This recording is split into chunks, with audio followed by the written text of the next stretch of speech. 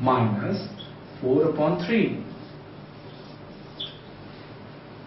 And since cot theta is 1 upon tan theta, therefore the value of cot theta is minus 3 by 4.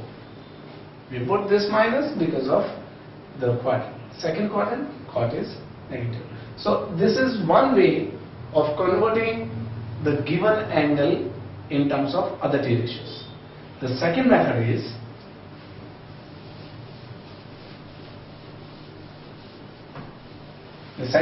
is using trigonometry, using triangle method.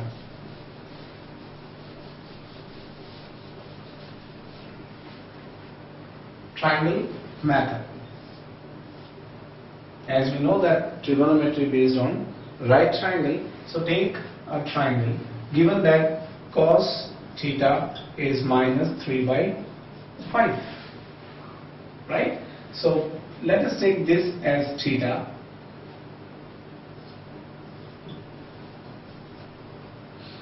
Then cos theta is base upon hypotenuse. Cos theta is what? Base upon hypotenuse. So base OA will be 3k, then hypotenuse will be 5k. We put 3k and 5k because these are the lengths, whereas these are the ratio.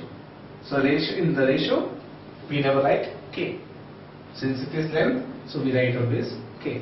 So using Pythagoras theorem we get OB as 4k.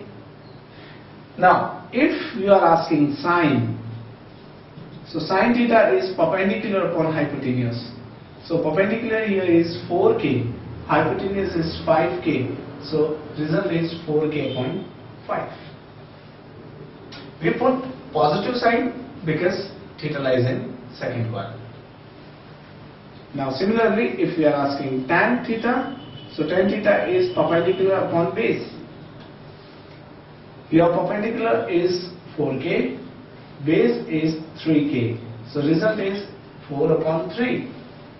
But again, since theta lies in second quadrant, so we put negative sign.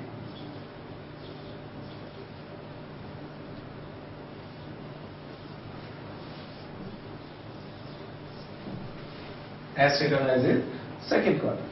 Similarly, we find the other t ratios. Cosec theta is h upon p, that is 5 by 4. Cot theta is base upon p, that is 3 upon 4, but with negative sign because of the angle. And the last sec theta is given by,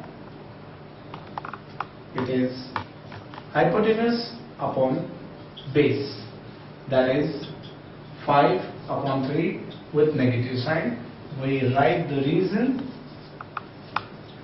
why we are taking negative because of the second quadrant, right?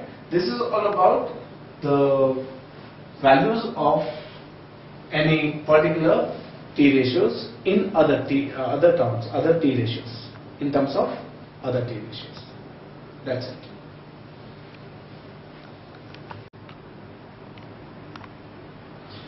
Now next point is values of any trigonometric functions. Values of any trigonometric functions. Let us suppose we are asking find sine of 1710 degree. So first of all, you must know that the trigonometric ratios, all the